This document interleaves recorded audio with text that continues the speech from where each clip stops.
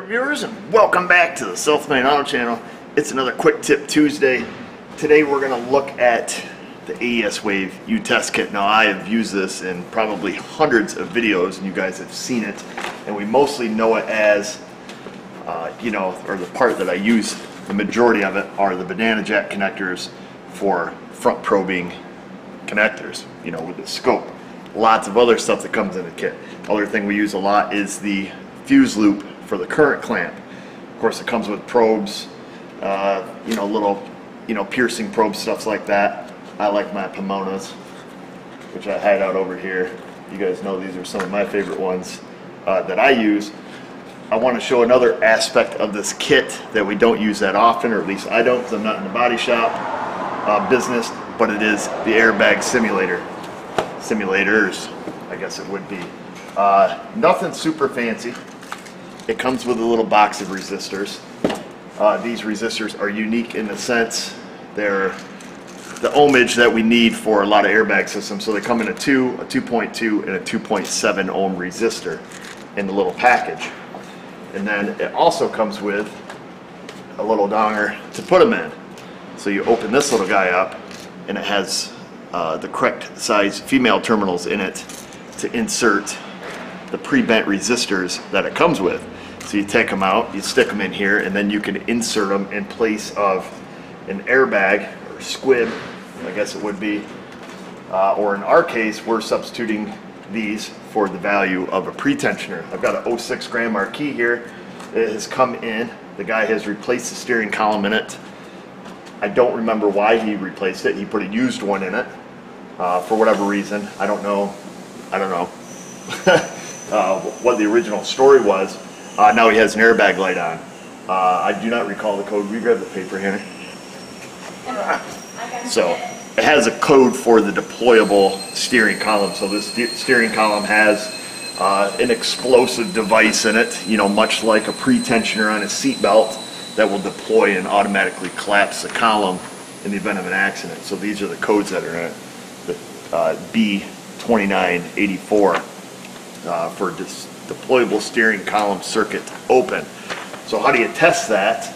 Well, I'll show you. And I'll show you the benefit of this kit, because like I say, those resistor values are not common.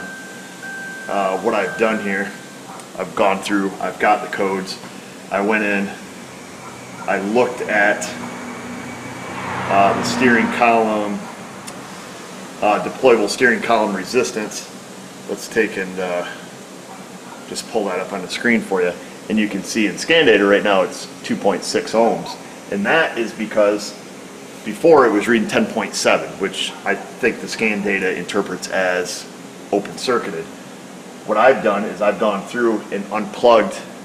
I can't even get you on a dash show you. This thing's way up on top of the column. You'll see the little explosive charge or deployment device. Well, my wire just came out, so there we are at 10.7. And the airbag light is back flashing. So what I did to prove out this circuit is I used the airbag simulator from the AES Wave test kit. I put in a 2.7 ohm resistor. This column, I think they're around 3.5. This is close enough for what we're dealing with. I used the front probes. These are some hypodermic probes I got from AES Wave, simply because they fit almost perfectly. They're a tad on the loose side.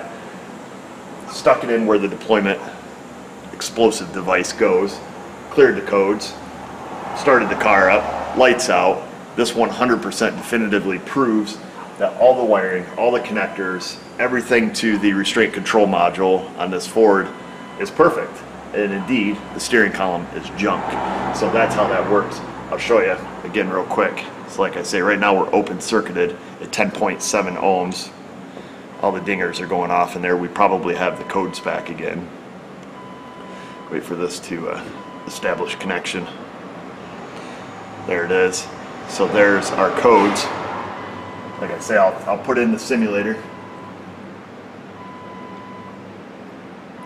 Typically don't front probe with back probes, but like I say, these are almost precisely the right size.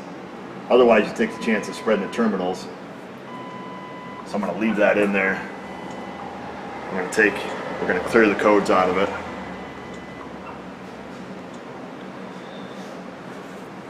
Shut the key back off. Start the car up. The code should be cleared out of it now. Technically, no codes detected.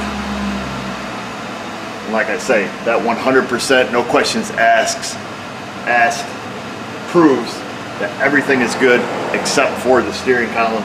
Yes, there could be a pin fitment issue there. It doesn't feel like there is. You know, drag testing them, they feel beautiful. Looking at the connector, it's super clean. So I'll put a link in the description below. I just wanted to show you that aspect of this kit, because we use the kit all the time, but I don't use that feature a lot. However, when you need it, it's super handy. Thanks for watching.